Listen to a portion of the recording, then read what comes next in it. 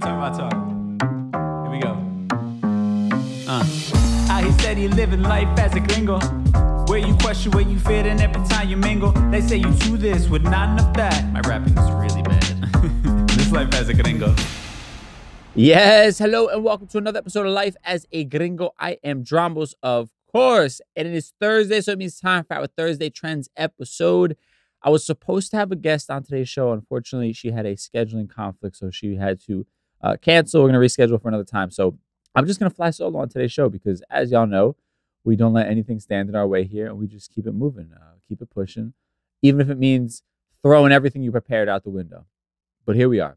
Now, today we're going to be talking about, man, the internet's favorite meme and favorite thing right now, rightfully so, the ass whooping that happened in Alabama during with a riverboat worker and some white people, and the Black Avengers came to the rescue. We're going to talk all about that because it was absolutely amazing.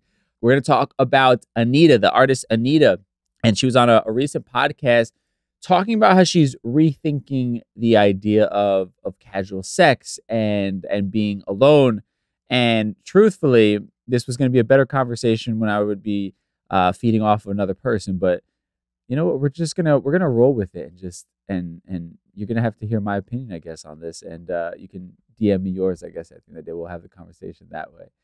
Then on a positive side of things for Mi Gente segment, we will talk about the nominees for MTV's Video Music Awards Artist of the Year, including someone from our community who has just been crushing it this year. So we'll talk about that, as well as you have a Latino launching a platform to help immigrants find housing. So really amazing stuff there.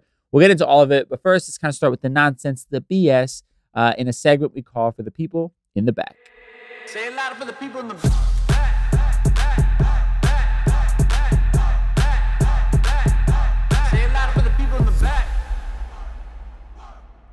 All right, so I'm just going to first and foremost start with this ass whooping that happened in Alabama, right? There was this brawl that broke out in Alabama as a Black riverboat worker was being jumped by a group of white people, and out of nowhere, his saviors, his angels came in there. A bunch of other fellow Black men came in there and just started whooping people's ass, defending this man, rightfully so. Now, apparently, this fight started when a worker objected to a pontoon boat docking in a particular spot that was preventing the larger riverboat from being able to dock and get on shore, right? So apparently these white guys had a little pontoon boat going, having a couple Coors Lights going on over there, and one of the workers from the riverboat, I believe he was a co-captain, a Black man, went up to them and asked them if they could move their boat because the larger riverboat had to dock and they couldn't fit anywhere else. The white men refused. Then all of a sudden we just see one of these white men throw a haymaker at the Black co-captain. Then a couple other white people jump in and they are attacking him. And then literally it's like people magically were popping out of nowhere. Literally some dude jumped off the boat and started swimming to shore to help this Black man that was being jumped by the group of white men, the co-pilot or co-captain, I believe, of the riverboat.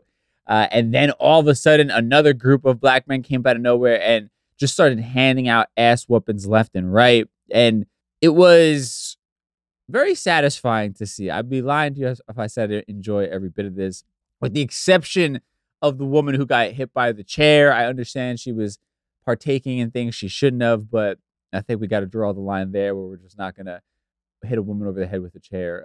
But other than that, I was on board with everything else that happened. I think this is white privilege at its finest. And just as far as official, police stuff, only the white people were charged. I believe 3 people were charged. They are looking to question the man who allegedly hit a woman over the head with a chair. But other than that, it is the 3 white men. They did look into if this could be considered a hate crime. I believe they consulted the FBI and the FBI said no. So it's just sort of, regular sort of assault here. But again, to quote my man Charlemagne the God, the caucasity of it all, it's white privilege at its finest. I think, and I'm trying to lead with empathy these days. So I'm trying to really, let's just zoom out, right? But it is white privilege where these guys thought that they were so entitled that they couldn't like help out their fellow man who's trying to park a gigantic boat and they can't move their little fucking Dewey, somewhere else, right? And then to the point that they feel like they have the right to start throwing hands, and not only throwing hands, but then randomly just decide all three of them are going to jump this one guy, right?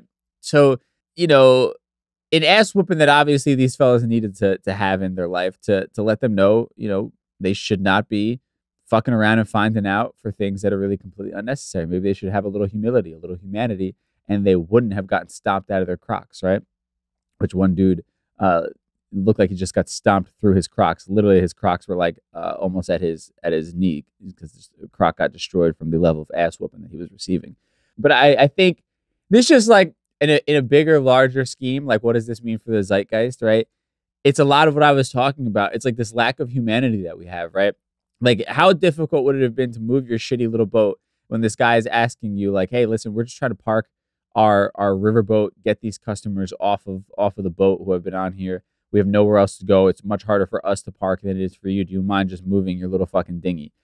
And the fact that these men, like, refused to do so, then broke out into white privilege machismo, like, it just kind of shows you how far apart I think some of us are in this life from being able to just exist as human beings and understand that we're all just trying our best here, right? And this is an example of that. Again, an ass whooping these men probably needed and was coming for a long time.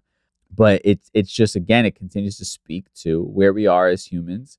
And not all of us, right? But many of us, where we really feel we don't have to, like, I don't know, we don't have to put anybody else's feelings into consideration or anybody else's experience into consideration other than our own, right? Like our experience, our feelings, our own comfort supersedes the entire world. And listen, I know it's like a bit of kind of contradictory to like the idea of setting boundaries and putting yourself first and all those things, right?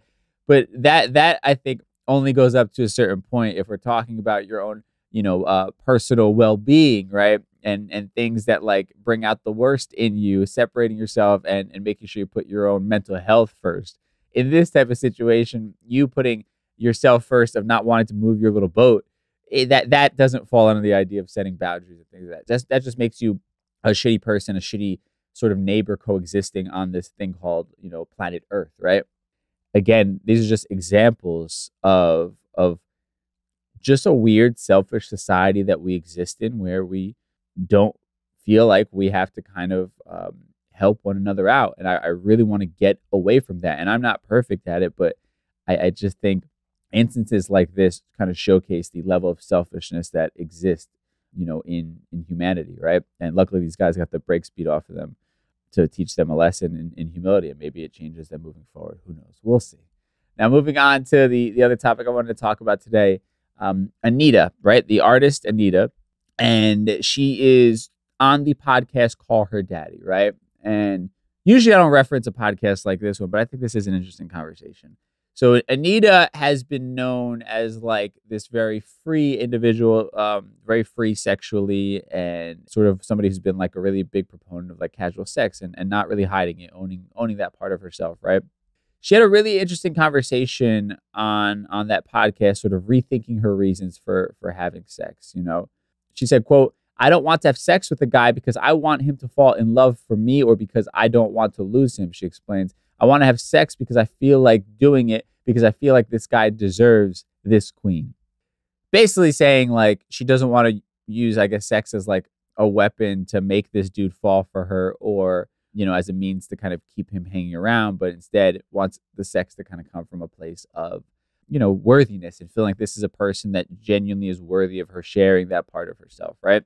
Beyond that, she talks about the idea of learning to love spending time alone, and she says, quote, "I can be alone for days, cook my own food and be like, wow, life is beautiful." She talks about not having had sex in months at this point. And she also said, quote, "I didn't find anyone special enough that I would think like, okay, this one deserves to come here," she explains. So I'm not going to keep reading the entire conversation from Anitta, because I think we all kind of get the point I'm trying to make here. And last thing I'll say is she says, quote, "Before she had a different attitude towards casual sex, right? And now saying, quote, I was crazy before. I used to fuck even like one person that crossed me on the street. I would be like, you come here. And now basically saying that she's become more comfortable being alone after battling her disease with endometriosis, right? And saying how before that, she always needs to have people around, friends, this and that, right? And I bring up this conversation. Obviously, it's like a silly conversation sort of amidst a musician and a sort of podcaster who is famous for just sort of mindless conversations in general. But it does speak to a lot of things, right? I think as I get older, recognizing sort of what's important and also recognizing like, man, a lot of people don't know how to be alone with themselves, right? A lot of that fear of being alone with yourself has you sort of making decisions that aren't necessarily in your best interest, right? Maybe it's spending extra money because you're going out every weekend so that you don't have to sit home alone, right? Because you can't bear the thought of being alone. Maybe it is dating people that you're not really like head over heels for, but you're just doing it because you enjoy having somebody to text, or you are even just hanging around people that aren't really doing much for you. But again, it's just a warm body to spend some time next to, to not have to be in your own head, right? And whatever your particular situation is. And I think I had done an Instagram post about this, not about this specifically, but about like the divorce rate in this country. And I think a lot of it comes from people getting into relationships and then marriage and all that comes with it before really knowing themselves, I think, to a degree, right? And before really healing a lot of the things that they deal with so that they can come to the table from a place of not needing another person, but instead wanting a person to be in your life, right? And I think that's a very big distinction, because I think needing leads to desperation to a degree, right? And desperation leads to you settling. And I think that's why the divorce rate kind of is what it is to a degree, right? A lot of settling happened. A lot of people were pushed into relationships because they were told this is what they're supposed to be doing at this age, that type of shit, right? And obviously this is very nuanced. I'm not trying to like say this is across the board, but generally speaking, right? We're just going to kind of generalize here without knowing everybody's particular situation.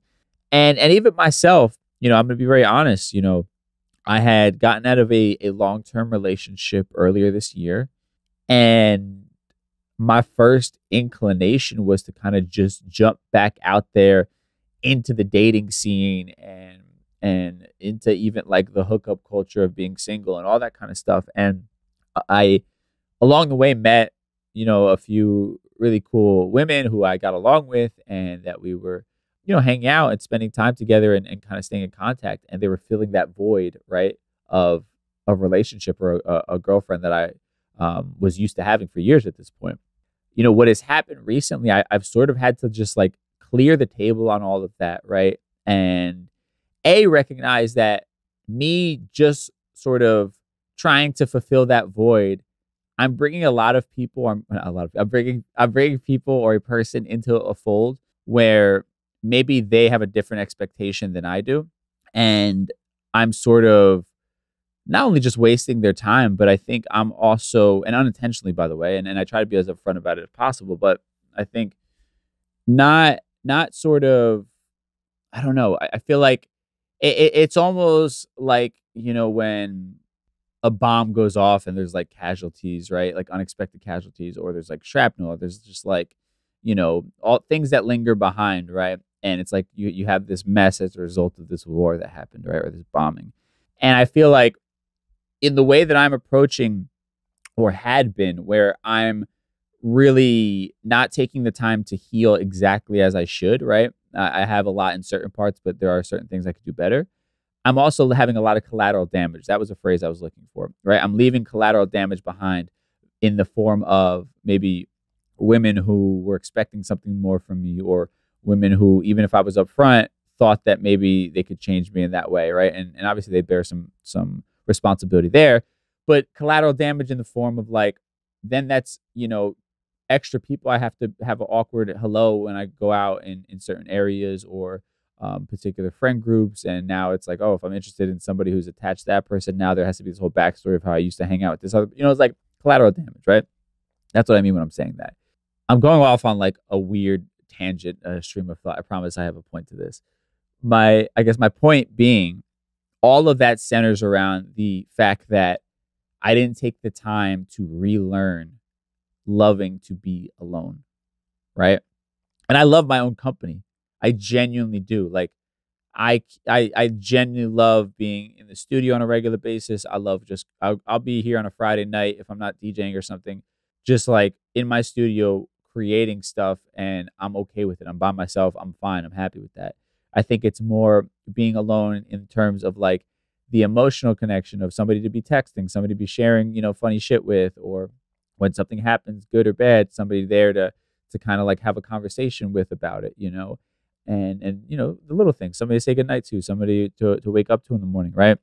Those little things, right?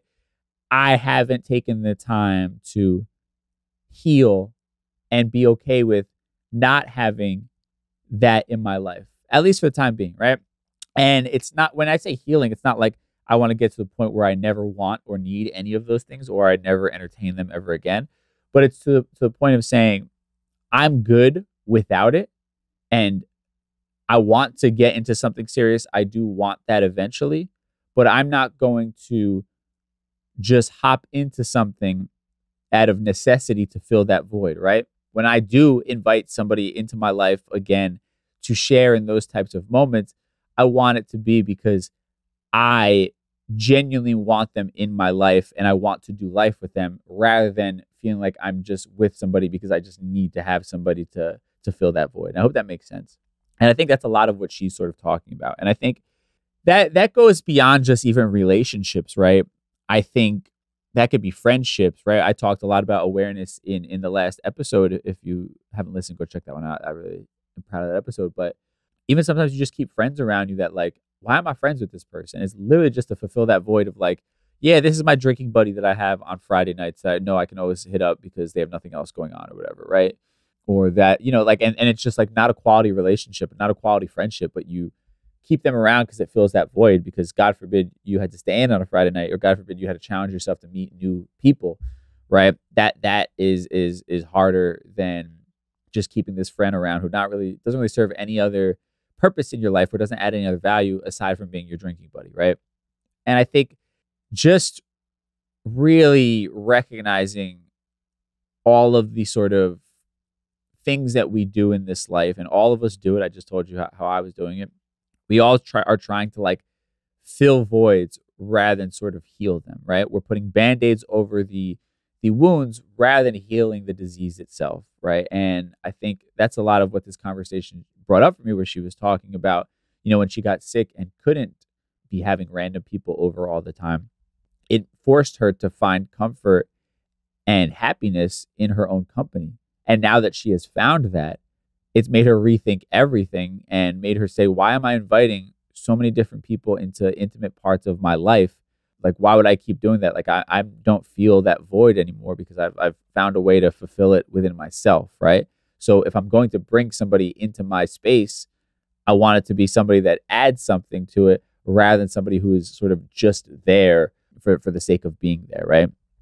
And I hope that made sense. I just think, I don't know, we gotta just challenge ourselves to keep thinking about why we do things, right? Or why we don't do things, right? And I think a lot of that starts with that self-awareness and being able to like really just fall in love with yourself and not doing things out of necessity or desperation. I think that's like not necessity. That's a bad word. I think desperation by itself, I think, works. Not doing things out of desperation, right? Like when you make decisions out of desperation, you're not going to be making the best decision for yourself in the long run, right? Like if you are starving and you haven't eaten, you've been on running around all day long, it's like, fuck it, I'm just going to go to Taco Bell because they have a drive-through, it's quick, it's easy, and it tastes good, right? I'm just going to give into that.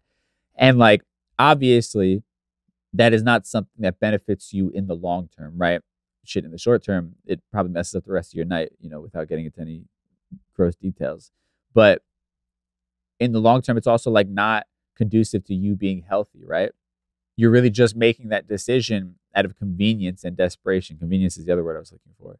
And when you're making decisions in life based upon that, especially when you're talking about more serious things, right? Because we talk about the divorce rate and things like that. A lot of people got married based on convenience or desperation, feeling like they had this internal clock or this pressure.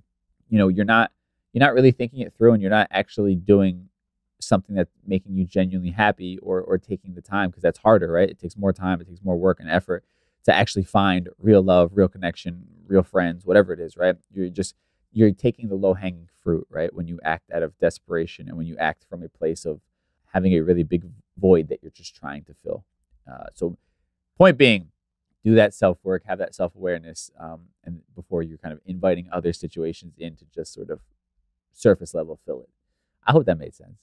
Now, with that said, I want to move on to some positive things. Luckily, we are splitting up the show today. We have equal positive, equal sort of more serious topics, which I always like to do. So we'll talk about some positive stuff from our community in our Mi Gente segment. Mi Gente.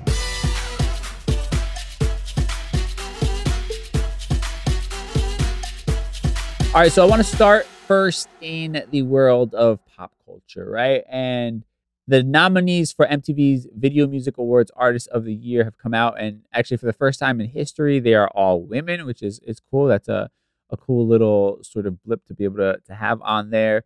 And then you also have 2 women from our community nominated for this list. You have Karol G, who has absolutely been crushing it, obviously, this year, and Shakira, who has been like on this dope little comeback, and they obviously have a record together. And actually, what's cool about this, it's almost like, it feels like Shakira had been kind of passing the baton off to Karol G. And I would imagine for someone like Karol G to be nominated in the same category as her has to be amazing. Amongst the other artists that are nominated, which are Beyonce, Doja Cat, Nicki Minaj, and Taylor Swift. But I think looking at this, I think Shakira's been a staple of pop music for a long time, right? She's crossed over, she's done English records and things like that. But someone like Karol G, it's the same thing as like the Bad Bunny effect, right? And somebody like Bad Bunny is partially a thing for this, where Karol G's music for the most part has been in Spanish. And for her to get a nomination on a big platform like this one, it's legendary, right? The VMAs is a huge moment for her, but also I think Latin culture as a whole, right? Because I think you also could have people saying, okay, well, Bad Bunny is the anomaly, right? He's the exception to the rule, but everybody else, like, they're not going to be able to break through in the same way that he has, right?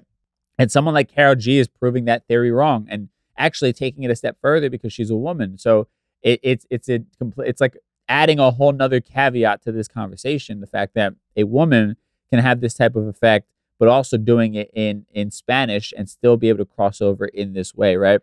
And I think this sort of nomination is a beautiful representation of just how far we've come with our culture, our music, and all of the above. And you just love to see things like this. It continues to kick down the doors. And like, that's why I really harp on the fact of now is our time as a community to be growing, to be learning, to be pushing forward, to be chasing after all the things that we want to do, because the opportunities are there, right? They're looking now because they realize the value.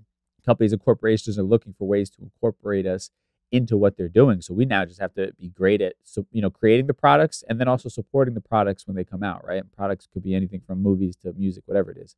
Just really understanding that now is our time. And like, if we want to solidify ourselves as a mainstay amongst sort of popular culture, we have to be unafraid to put our own ideas out there into the world, and then support those who are doing the same. So love to see that. Big congrats to Karol G as well as Shakira.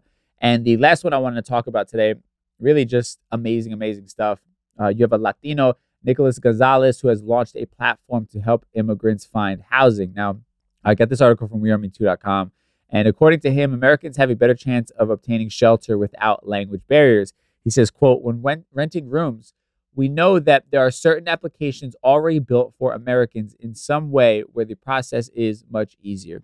And I'm not somebody who immigrated here, but when I had a trash credit score, that application process was the death of me for every apartment. So I can only imagine how much more difficult it is for somebody coming to this country, not a citizen, fresh, on the land here in America, trying to navigate that whole process. It was difficult for me. I can only imagine. Now, Gonzalez has become the CEO and founder of Latino Rooms, which is a website for Latinos where they can search for rooms for rent within the tri-state area. While the initiative is only in New York, he plans to expand the platform to other cities. He said the business grew as more people search for housing, making the process much easier and safer for them. He aims to transform lives for migrants with no place to live after immigrating to a new city. The entrepreneur said he received many stories from Latinos who were grateful to find a room through the website. quote, "We have received stories from people who told us if I couldn't find a room today, they would send me back to my country." Wow. And Gonzalez aims to continue his work by alleviating the stress Latins face daily, saying, quote, "Every day we try to improve to provide people with solutions in an economical, easy, and safe way." I love this shit, man. This is like, oh man, you're getting me fired up today, right? Because this is entrepreneurship in our community. Entrepreneurship also like helping the community, right? Like that's my fucking goal and dream in life. It's like I want to be my own boss. I want to own my own business, but I also want my business to be something that of course puts money on the table, puts food on the table, I should say.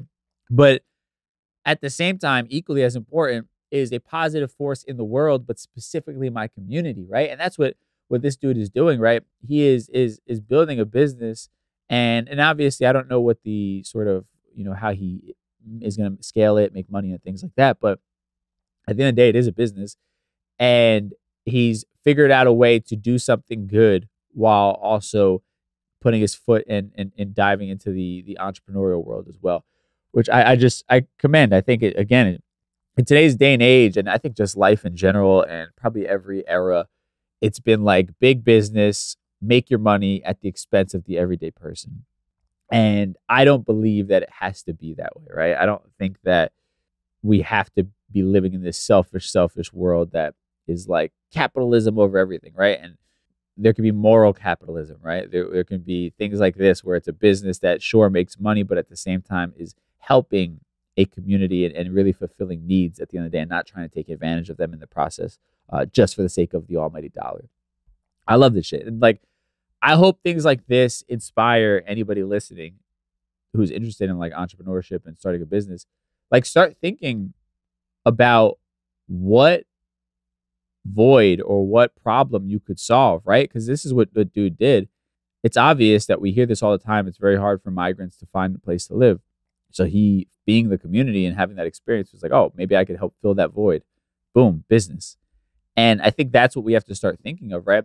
I think even myself, as like creating content and things like that and being a personality, my initial inclination was I need to be everything for everyone so that I can touch as many people as possible, right? Like, I need to be able to speak to every single person out there and relate to them.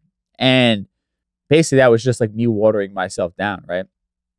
Losing myself within that, and the content itself would suffer as a result, right? And that's why I got out of radio, and specifically top 40 radio, because that's what what you're trained to do is sort of be everything for everyone, right? It's top 40, it's pop. You're supposed to be able to speak to everybody.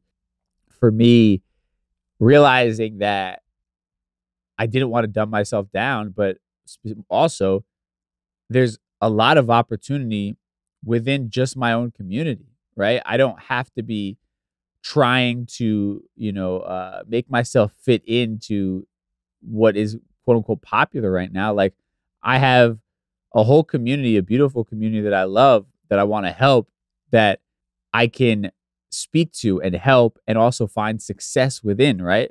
So I think that's what I'm trying to get at, is like, we oftentimes have these ideas that are just far too grandiose, right? And not grandiose in terms of like, oh, you're thinking too big, kid, dream smaller. Not like that, but I think we shortchange ourselves a bit by thinking we have to create like the next Amazon in order to be successful or something like that, right? Where it's like, nah, you can solve a problem within your own community and have a successful business that pays the bills while also like really, fills your heart at the same time. I guess that's the point I'm trying to make, is like, listen, a great business idea is a great business idea. If you come up with the next Amazon, God bless you if you have that in your head. But if you have other business ideas or interests, it sometimes is better to focus in on a very specific niche that you can sort of, I don't want to say own, but like that's the wording you would use in business, a niche you would own. And then you could, begin to scale up possibly. But, I think don't undervalue or underappreciate your local community is what I'm trying to say, or your community at large, right? There's a lot of value there, and you can find a lot of success. And like, that's what this podcast is.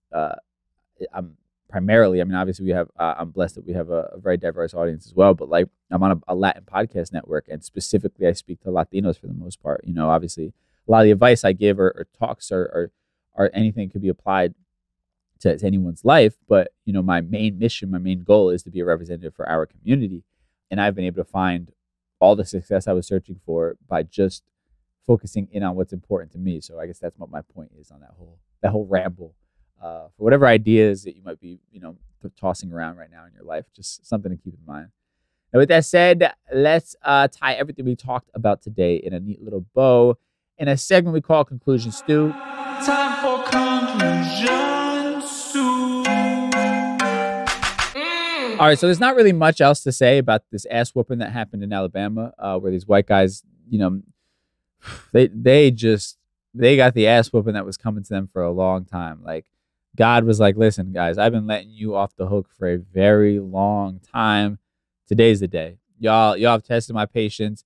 I am going to somehow, some way send out a back signal to every black man in a 5-mile radius, and they're going to come to the defense of this boat captain, and they're just going to teach your dumbasses a lesson today. So that's my recap of the brawl that happened in Alabama. And again, it speaks to humanity, where we are right now. These guys literally could have just been good humans and said, oh, okay, I get you're doing something difficult trying to park this gigantic boat. Why don't we move our little boat somewhere else? Because again, it's far easier for us to relocate than it is for you. But no, instead, they had to be difficult.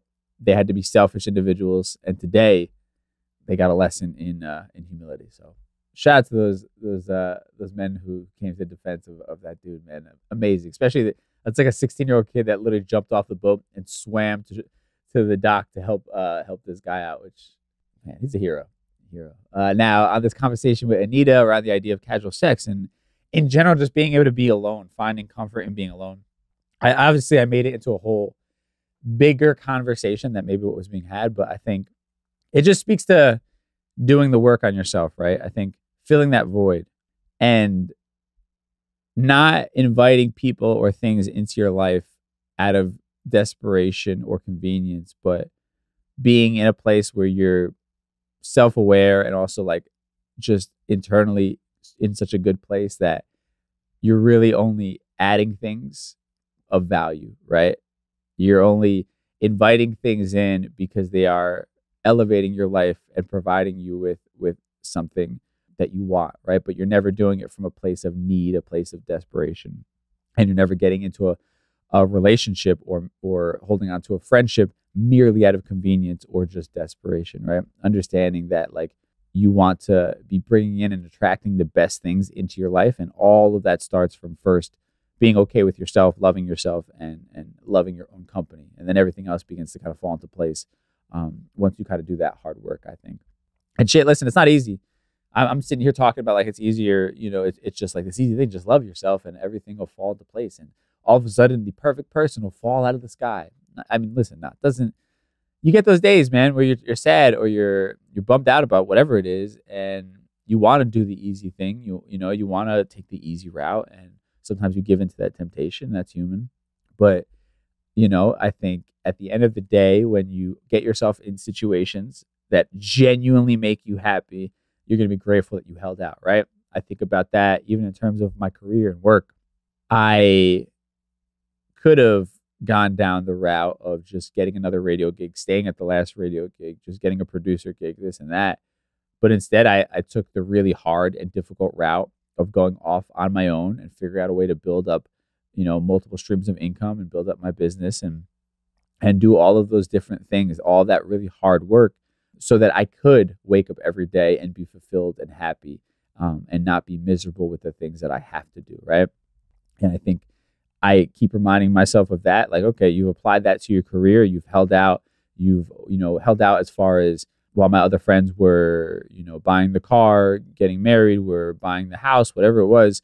I held out to make sure that when I do those things, it's going to be on my terms. I'm going to buy the house, but I'm going to buy something that makes me money. I'm going to buy the house, but the money that is paying for it is going to come from a job that I love doing, right? Those are little things that I would reframe my brain, And I think you just got to keep reminding yourself, this path is going to be more difficult, But at the end of the day, even if it takes longer and you have a few more, cuts and bruises than the average person, it's going to be worth it because you're going to actually have things and people in your life that are almost exactly what you want, right? Because nothing is perfect, but is better than you imagine. Honestly, for the most part, things have always turned out for me better than I even imagined. So that's just kind of the conversation I wanted to have off of that one.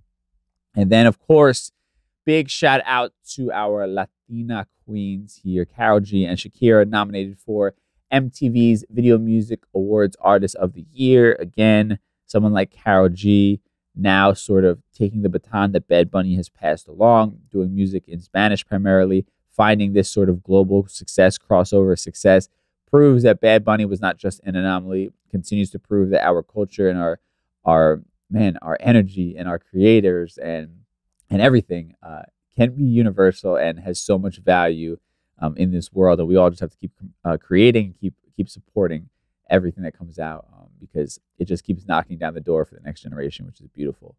And then this last story about Nicholas Gonzalez launching Latino Rooms, a platform that helps immigrants find housing. Just inspirational shit. Like, again, it's somebody recognizing a need in our community and then being the person to say, you know what, fuck it. Nobody else is doing it. I'm going to do it, right? And then at the same time, also saying, I can create a business out of this, right? I can possibly make a living doing this while also helping people and specifically while helping my community. And that's like a win-win. And anybody who's an entrepreneur or creator, whatever it is, like this should be an inspiration for maybe how you try to figure out what that thing is that you're going to be working on, right? What might be your life's work or what might be that next thing that you chase after? Like, how do I do something that fulfills me, that feeds me, maybe both physically and also just mentally and spiritually, but then also is a positive force for the world? Like that's my goal with everything that I do. And I think if more people adapted that type of mindset as a whole in this world, we'd be far happier and there'd be far less suffering, I think, in general. So again, that conversation of humanity, humility, and hopefully you don't need to get a reminder of it like those white guys in Alabama did, where the reminder comes in the form of a just grandiose ass whooping like we've never seen before. Now, with that said, thank y'all so much for tuning into today's show. Again, every Tuesday this month, we will be having an episode based upon one of the 4 pillars of conscious living, right, for the Just Be Social Club. This last Tuesday was awareness. So self-awareness, awareness of the relationship you have with others as well as the world around you. I got really deep in that one. So I if you haven't checked it out, I would recommend that one. Just giving you an idea, I think, of like core things that have changed my life and made me a far better person and the person you're hearing today, and that I continue to apply to my life moving forward. Check that out. And Tuesday we'll be dropping another episode on that. It'll be on money healing. So we'll talk all about that. But without further ado, have an amazing weekend. That's all I got for you today. I'll talk to you on Tuesday with a brand new episode. Till then, stay safe. We'll talk soon. Peace.